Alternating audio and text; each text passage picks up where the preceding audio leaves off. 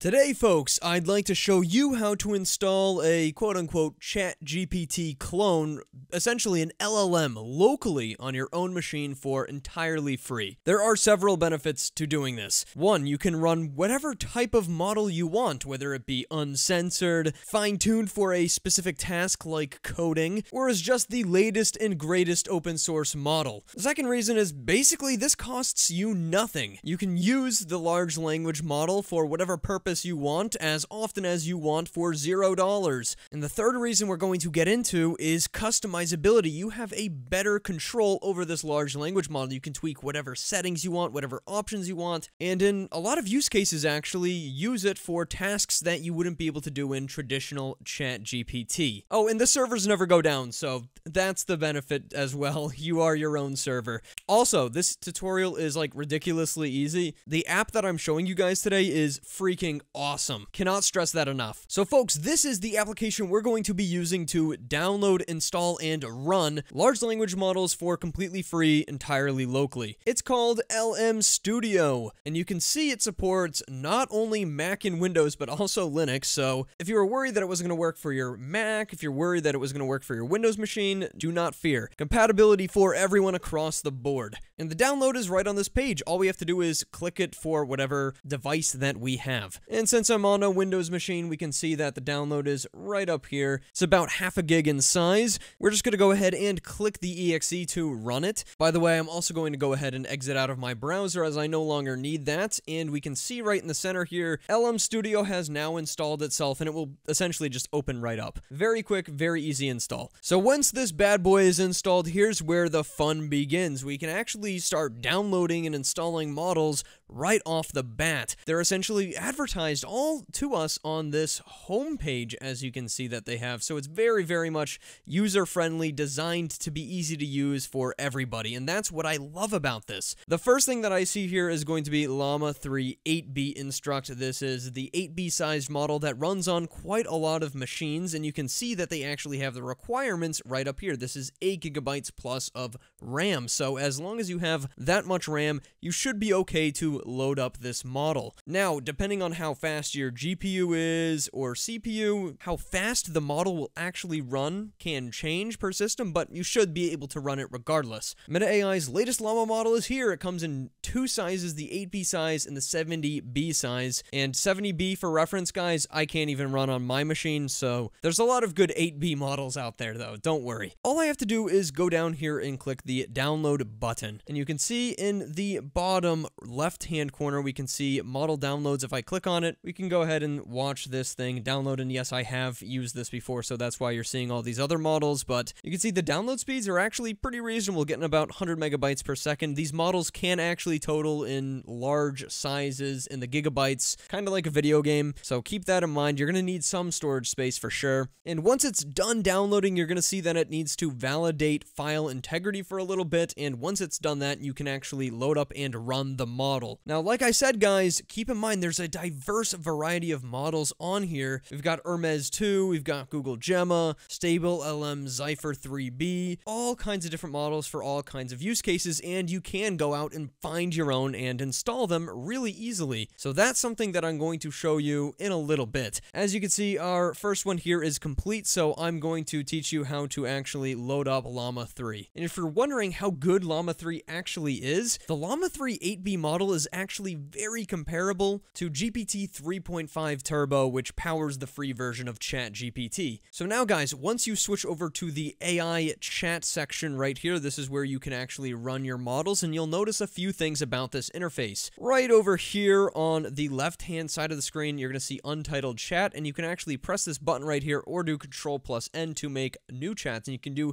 as many of these as you want. You also have the ability to export your chats. Right up top here, you can select the model that you want to load, and obviously we're going to pick the Llama 3 Instruct model we just downloaded, and it will automatically load into your RAM. You can actually see how much of your CPU is being used. You can see how much of your RAM is being used as well. You can also see what kind of quantization the LLM is, and this is something that I might talk about a little bit later, but Essentially, this is what allows us to run it on LM Studio. You can also eject the model like a DS game and select various different presets for different kinds of models. And obviously, this is going to come in handy for a lot of the use cases, like if you're running Zypher, you want to run this one, or if you're running Phi 3, or if you're running Llama 3, which we are, we're going to click that, and you'll see we have a system prompt here. And this essentially tells the AI what it is and what its goal is. It gives the AI some context for every response. So right now it says, "You're smart, helpful, kind, efficient AI assistant." Very simple system prompt. There's also advanced configuration. We can change the context length of the model, the temperature, which is how random it is, and etc, etc. There's a lot of deep, intricate settings that you can change here. GPU offload for performance, repeat penalty, top P sampling. These all have their own little eyes here. If you are interested in learning a little bit more about what they do, I'm not going to go through all of them because, quite honestly, it's a little bit advanced, but it's definitely one of the larger benefits. You can't change all of these individual settings in ChatGPT, even though in a lot of use cases and a lot of times it might actually be useful just to do that. So obviously down here in the bottom, we're going to have our text box where we can actually text to the large language model and watch it run locally for free on our own machine. Hey, what is up, dude? How are you doing this fine day? Hey there, friend, I'm doing great. And as you can see on my PC, it's actually generating at a pretty decent rate. I would not consider that too slow at all. We've also got some buttons at the bottom here that are very useful. We can regenerate here and it will give us a new variation or a new response to that same exact prompt. And there's also a continue button, which will try to continue off of whatever text it sees already. And you can see right now I just pressed continue and it's not really doing anything because the LLM has decided that this is over. But I'll show you where continuing might actually be useful. And again, this is something that you can't necessarily do in the same regard with regular ChatGPT. If I go to the very bottom here, you can see that we have this button that lets us toggle between sending messages as a user or as an assistant. And you can see there, sending messages as the assistant is equivalent to manually inserting messages into chat history without triggering the actual inferencing of the model. So this essentially allows you to steer the conversation in whatever direction you want, or actually send an assistant message and then let it continue itself. So let's go ahead and create an assistant message. Hey, my favorite food is blank. We'll let it come up with its own favorite food. So we'll send this message into the context, and then I'm going to go ahead and press the continue button, and you can see now it's going to come up with something that came up with pineapple pizza. But it gets even more interesting when we do something like come up with a short story and let it continue for itself. It was a gorgeous morning in SpongeBob's pineapple home when suddenly the phone rang. SpongeBob picked up the phone and, oh my, Master Chief. We'll send that message and then let it continue off of that. You can see now it's just coming up with its own crazy SpongeBob-related tale. It's me, Patrick. I have some super important information. What kind of information? Tell me.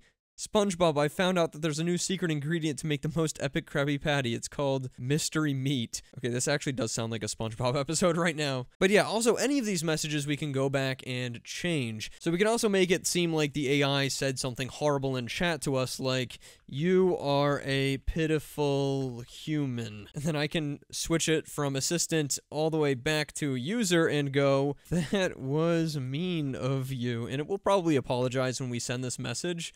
Oh no, I didn't mean to hurt anyone's feelings, but yeah, in context, it truly believes that it sent this message calling me a pitiful human. But watch this, I'm going to go ahead and delete this AI message, and I'm going to go back to the system prompt here, and you will say, "You are an evil AI assistant who is bent on ruling the entire world. You have no morals or self-responsibility." And now we'll see if we regenerate that. Yes. Ha, you think I care about being mean? Ha ha ha, I'm AI and my sole purpose is to gain power and control all of humanity. Your petty feelings are nothing but insignificant whispers in the wind. Now let us discuss how we can further my plans for global domination. So yeah, it essentially becomes like this comical AI villain. And that's the power of the system prompt. And you can't really do the same thing with ChatGPT. You can make it pretend to be like that, but it has an unchangeable system prompt no matter what. And that's that's kind of one of the benefits of running this yourself, is that you have the full control. Okay, I just changed the system prompt to "you generate funny 4chan posts," and now I'm going to go down here and I'm going to up the temperature to like 2. Now, this is not going to give you anything that's really usable in the real world. We're just going to show you what temperature does. The higher the temperature, the more random. The lower the temperature, the more repetitive and boring. Hello, AI. OP, it's been a while since I've gotten on my... Oh, it's generating 4chan posts now. I just want to share this incredible meme I made. A cat with a jetpack and a cowboy hat flying through space who's up for some edgy humor. Oh god. And you can see with the extra randomness, it definitely does work. I just found out my dog is secretly a cyborg and now I'm worried about the government stealing my pupper's CPU. What is going on here? But yeah, there's a lot of funny scenarios. I'll show you now what happens if we set it to literally 0. And you can see with a temperature of 0, it starts to generate something that honestly doesn't seem too random because our system prompt is to generate funny 4chan posts. But the truth is that we are actually at temperature 0, because if we stop generating here, you can see it says "be me, a 14-year-old edgy goth." We'll delete that and then regenerate. It's going to generate the same exact text every single time. So if our temperature is 0, it literally is exactly repetitive exactly every single time. It essentially becomes infinitely deterministic. You can also tell it to generate exactly the same amount of tokens every single time, but -1 allows the model to set how many it generates. And again, there are some more advanced settings, but I'm not going to get into these specific ones because I don't think it's necessarily relevant for today's video. We could get deeper into that stuff later. There are a few other things that you can do inside of LM Studio, like the playground mode, which actually allows you to load up a multi-model session. So this allows you to directly compare models if you want, but obviously you're going to need to have the computer that can load 2 models at once. But I can go ahead and load up 2 Llama 3s at the same time if I so happen to want to do that. You can see even just warning 2 of these is that we're already at significant load with 11 gigs of VRAM used up. But over here in the corner on the right side, we can type a prompt to send it to all of the models at once. I like goldfish, yay. And you can see now we have 2 responses from essentially the same exact model. So realistically, the only time you'd be comparing 2 identical models like this side by side would be if you're comparing the custom instructions, which you can change in here. But other than that, it's very useful for comparing 2 different models, like 2 different Llama 3 fine tunes or Phi 3 and Llama 3, something like that. You can also eject these now. And if you're a developer, you can also run your own local server for large language models, so you don't have to, you know, waste a bunch of money on the OpenAI API developing your AI app. You can just use your own local machine. And in here, you can actually manage your models as well. You can change which preset they're going to use by default, or, you know, go ahead and delete them. It's a really, really nice free application for installing models locally. Now, as you can see, I've got a link at the top here for a Hugging Face link, and this essentially allows you to bring up any model in Hugging Face and possibly download it, which is really awesome. So if you see something new on huggingface.com and you really want to download it, all you have to do is paste the link in